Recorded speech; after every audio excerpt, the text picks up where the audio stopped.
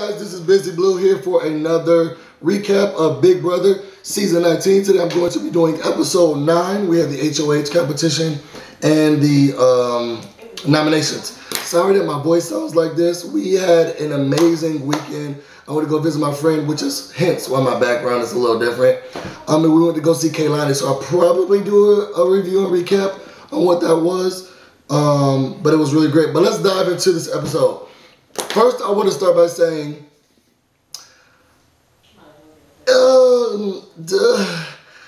I'm really confused. And I was trying to draw all types of circles and graphs and everything while this episode was going on in my mind. And it was just like, who's with who? Where are they? And where's this game going? So let's start off with this competition. It was an endurance comp where they had to try to stay on as long as possible. And Elena was doing really well. I was really surprised at how well she was doing. They were trying to make deals. Elena and Alex were the last two left really on this wall. They were standing on this wall trying to stay on it as long as possible as it tilted forward and backwards. They were also, as Big Brother always does, they had water and stuff spraying on them during this endurance comp. Ramses got up because he had goo on his face. The jokes write themselves. At the end of the day, Alex won the competition. Really happy for her. It wasn't just me, or when Alex won, did it seem like everybody was already kissing her butt, and we had just given her the win? Like, can I get into the HOH room first? Like, it was just immediate.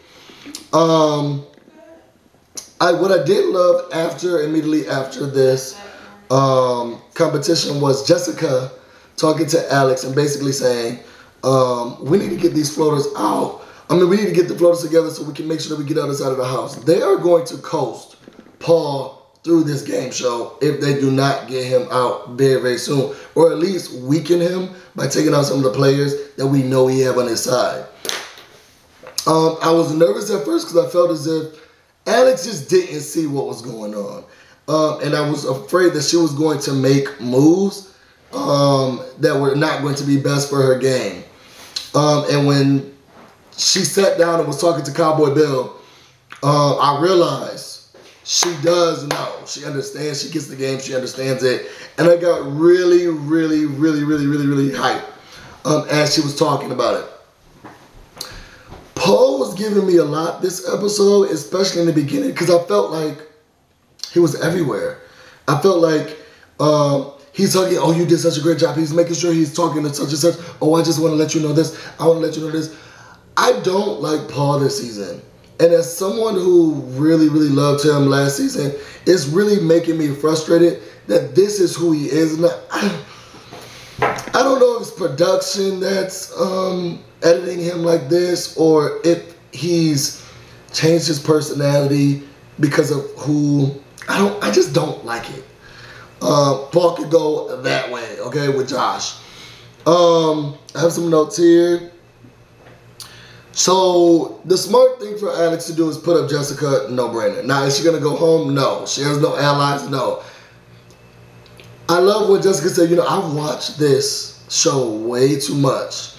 I understand what I need to do. She came to play. And like I said, I was really nervous. She understood that she had to put up Jessica. And there was a gameplay about Wreck-It Ralph and Dominique.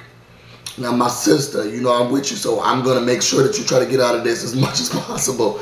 But I don't see it for you.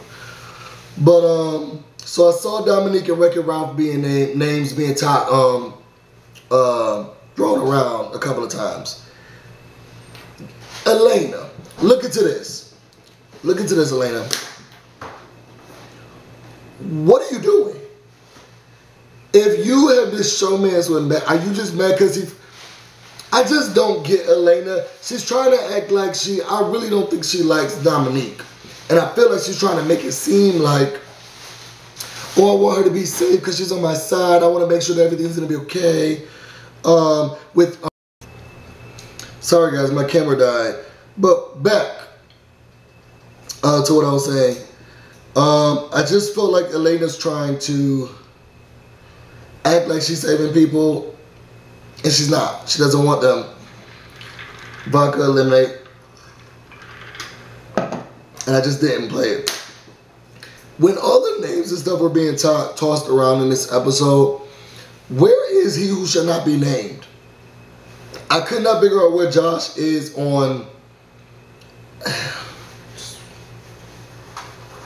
Moving on. I really loved Kevin and Ramses' scene.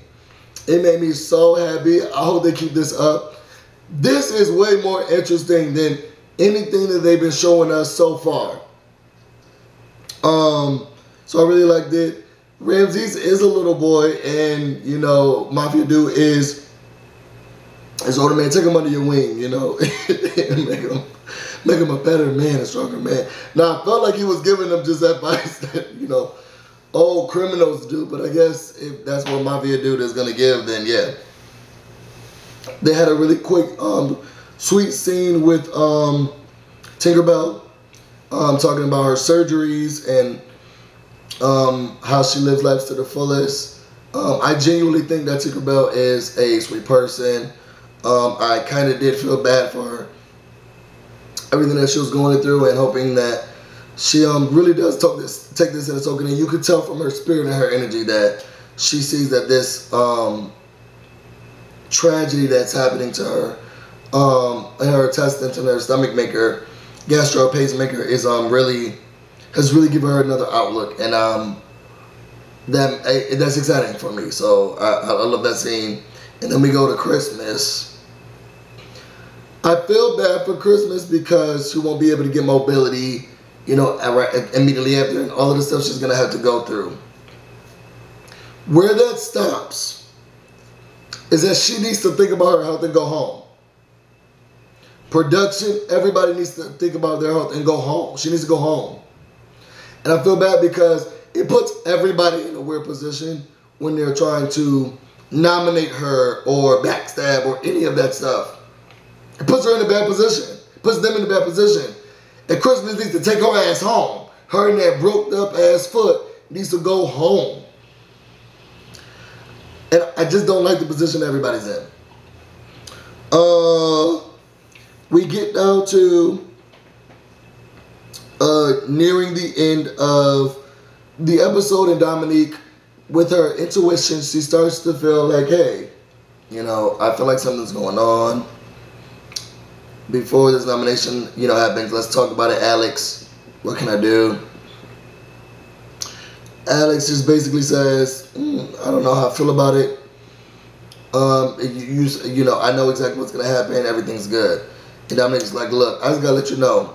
And this is what I don't like about how Dominique did it.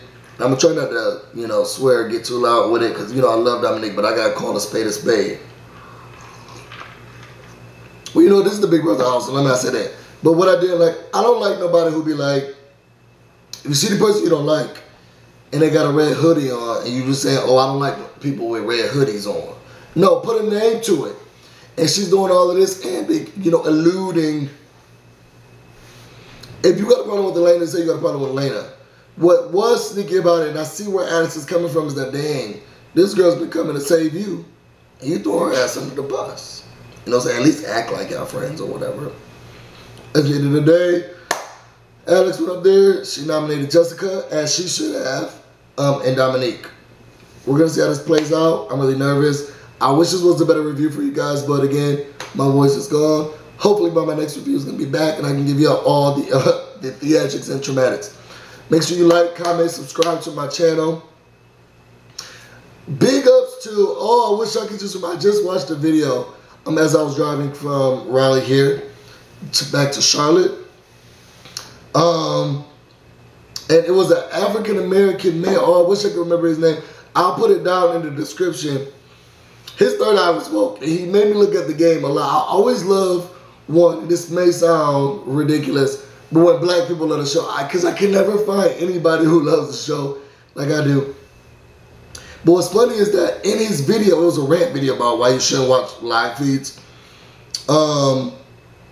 about what's going to happen with Dominique. And he correlated it with Amanda and Craig and Helen. And I didn't see that first, but he was calling Helen the Dominique the Helen, and Amanda and Craig clearly is Wreck-It Ralph and Elena. And he predicted that what's going to happen is that they're going to work to get, Elena's going to be the reason and the cause for Dominique getting out. And I see it. The part with Alex's nomination of Dominique and how she viewed her, I don't know if Dominique ever felt like her and Elena were friends. So I don't know if she feels as if she's on our side, because I don't know if we're friends. If that makes sense.